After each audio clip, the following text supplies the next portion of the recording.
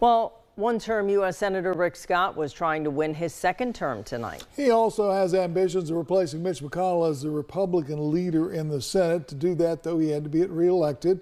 Rick Scott does win that second term. He beat Democrat Debbie McCarcel-Powell, 56% of the vote to 43%. Congressman Neil Dunn of Panama City is going back to Washington for his fifth term. The Bay County Republican beat out his challenger, Democrat Yen Bailey, by nearly a 2-to-1 margin. Dunn got 62% of the vote to Bailey's 38%. Dunn was first elected to the 2nd Congressional District seat in 2016. First Congressional District incumbent Matt Gaetz was reelected by about the same margin. The Okaloosa County Republican picked up 66% of the vote to beat his Democratic challenger, Gabe Alamont, who received 34%. Gaetz's father, Republican Don Gaetz, will be going back to Tallahassee. Gaetz won the state Senate seat for District 1, beating Democrat Lisa Newell by a 65-35 margin. Gaetz already served 2 terms in the Florida Senate from 2006 to 2016, and he was Senate President from 2012 to 2014. And in Senate District 3, Republican incumbent Corey Simon successfully defended his seat from Democratic challenger Darrell Parks. Now, this was a pretty heated campaign, but Simon does win by an 8% margin of victory. All of the state representative seats were up for election this year, and that includes first-term District 6 House member Philip Griffiths of Bay County.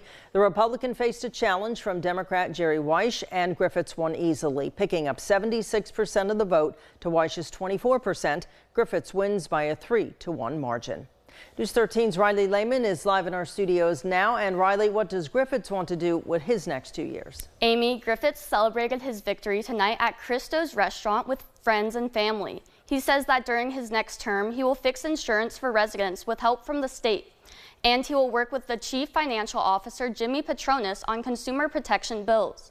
Griffiths says he will focus on hurricanes and debris hauling, since 2 major hurricanes hit the state within the last few months. He was the Bay County Commission chairman during Hurricane Michael and says debris hauling is a major issue. He wants to help the Central Florida Tampa Bay area, which is still cleaning up after 2 major storms. Our history with Hurricane Michael and my history as chairman of the commission back then with the debris haul, I think that will be a conversation that we have as well. But there's a lot to be happening that will happen in Tallahassee over the next few months. Session doesn't actually start until March of next year, so we've got some time to get some things ready. So there'll be a lot of important legislation coming up these next 2 years. Griffiths also hopes that the Republican Party will carry the right amendments forward and says the Florida Constitution is too easily amended. He has previously voiced his support for Amendment 3 and opposition for Amendment 4. Griffiths believes he has represented Bay County well over the past 2 years and is ready to do that again in his second term. News 13's Riley Lehman live in our studios tonight. Thank you, Riley.